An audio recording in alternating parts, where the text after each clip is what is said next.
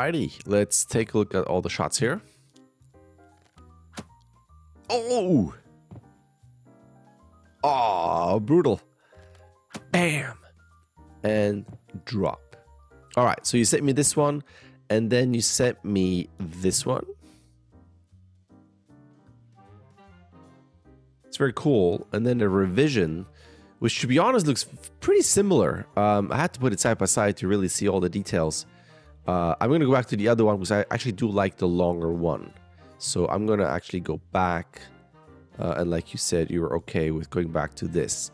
But let's start with this shot.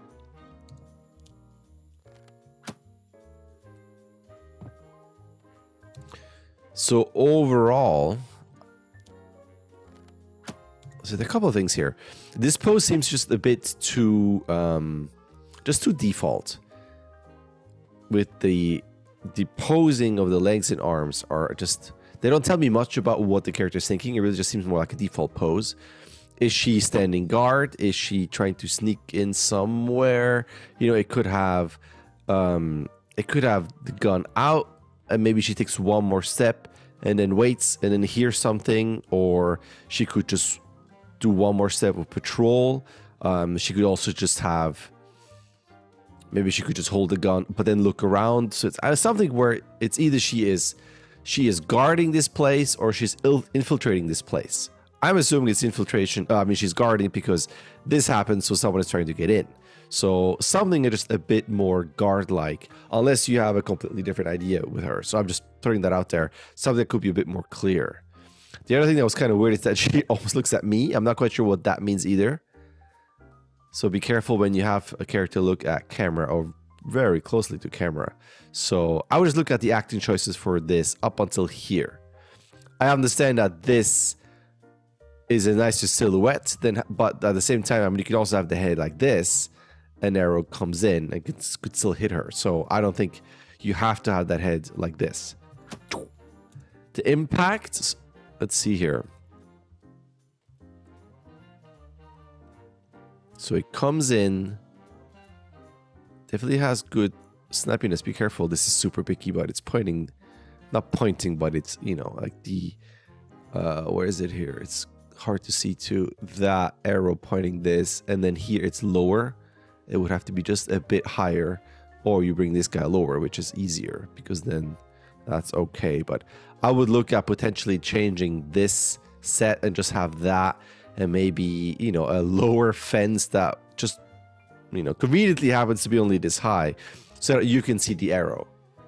The sound helps. Let's pretend there's no sound. It's hard to see this, and hard here. Okay, we get. Okay, now we get it. So it's just that beginning's a bit not confusing, but it could be clearer. Let's put it this way.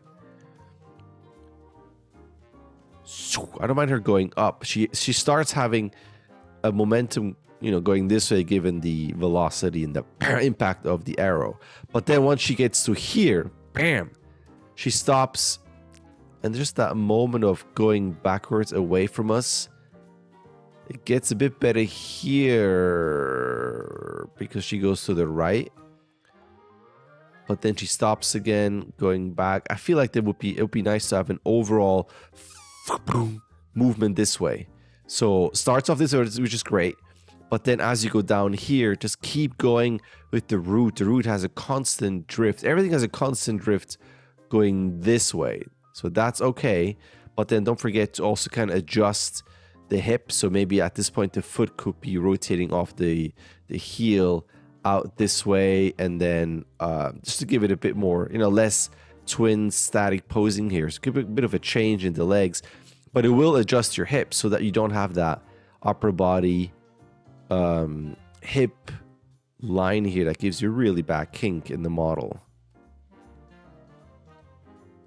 Because I see a big change there in the upper body, but it's just kind of a change in the route that almost seems also to go this way. Just make sure that everything has a momentum drive going this way, so that at this point the belly button will probably be here. Like the whole character would be shifted over this way. Careful when this goes. There's a bit of a pivot off the toes, which is okay, but then here they both move. They both move at the same time. They're kind of going up and down. They're kind of wiggly. And then this sliding as well. It's just not very solid. So make sure that pivot points and contact points are solid there. That's okay. I'm looking at the feet here. Seems fine. Okay. Definitely better. I don't mind the stiffness of this. Given that she is dead. But then, if they're like this, I think I would just have them drop. Because here it looks like she's actually bringing those arms up. And I would just... And the same thing with the body curling forward. It doesn't seem like this is drag now. This is her getting into this pose. So I would just make sure that once you have that... that stiffness, then it goes into... Once she drops this, it means that, you know, the muscles are relaxing. And from here on end, I will go arm drops, this drops, just everything gets loose. The head goes back this way, and then it just falls back. So I would just kind of reduce that curvature, and it would probably then land less like that. Probably be more a landing like this. So it's less of a buckling in, but it's relaxing. Again, while the root has a constant drift over this way.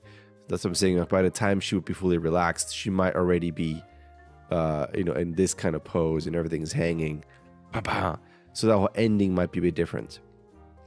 Here, pose-wise, again, the feet are they're very twins. This seems out twins. So from a top view, it just seems like the character's like this in my awesome drawing. So as you will adjust this, I would then adjust at the end of it, you know, where one leg could be bent or one arm could be like this and straight. Just get a more asymmetry and complexity in that last posing. And the gun is a bit light too. As it drops here, like you're dropping this way. On that last frame, it goes over to the right, which doesn't quite work. And then it bounces. It doesn't bounce off right away. It kind of slides over this way. It feels very, very light. And watch out, you got some intersection on the ground there, so it's a bit soft and wiggly and light. Not quite buying that impact point there.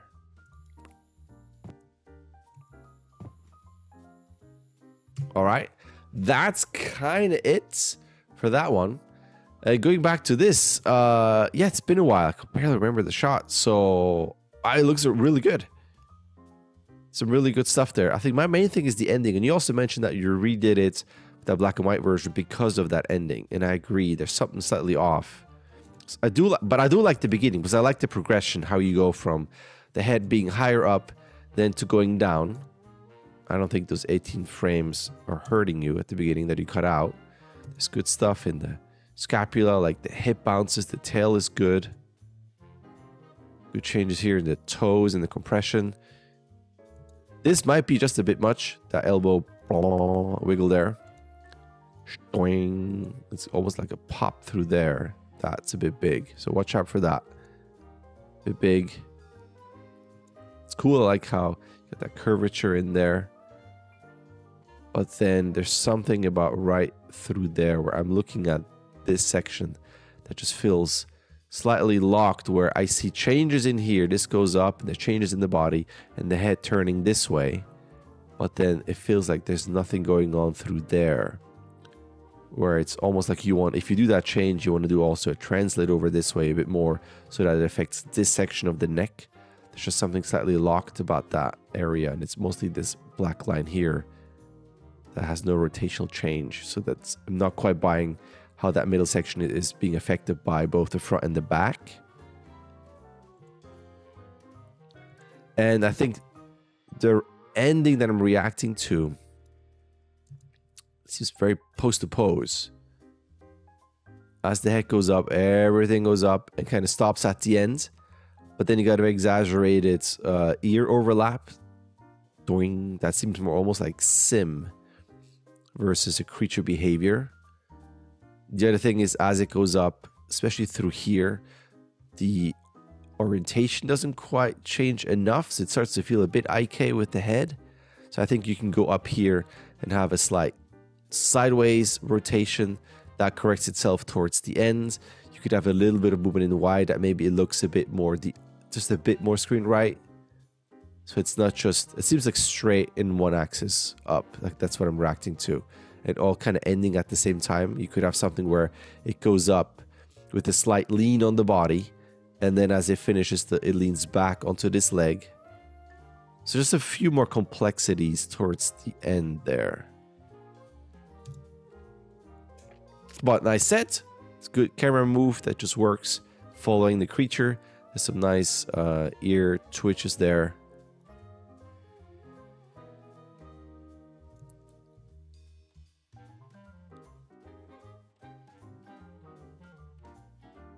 And I will probably not relax that area of the shapes so far.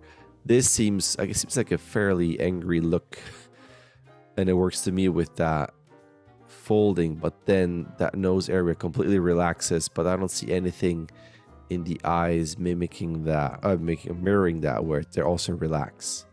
I see a little bit in the brows going up there, but not enough. I would probably keep something like an attention level and aggression there. I mean, you might argue that through there it might be all benign, and then here it gets angry because it hurts something. I don't know. There's also something about, now that I think of it, it's just going for bushes. It's not in attack mode. So the question is, when it goes rawr, and so angry looking, is it because it hurts something? And if so, then maybe that sound comes, you know, from a different side, so that it would actually be really, not that it has to be profile view. Rawr. That's my profile view. Rawr. But something where there's a bit of a turn in why. Actually, my question then would be, that look up, is that prompted just by, yeah, I'm done with this bush, I'm just looking up? So then you could really relax the face? Or is it because I heard something, and that's why you got that rawr, that moment here? But then I would have a bit of a change. So again, so it's not just a one-axis rotation up, and a bit more this way, with maybe like a slight dart at the end. So it looks up and adjusts the look. So you could do that, just to give it this. That will add more complexity, a bit more realism, but gives you a bit more, what's the word? I'll say reasoning, but like something that happens off screen that the creature's reacting to. If that makes sense. I hope that makes sense. If not, email me, let me know. We can email this out for more clarification. All right? Thank you. All right. There's an email. You can sign up. You can start whenever you want. You can submit whenever you want. You get 16 submissions. Either way, a like and subscribe would be awesome. All right? Thank you.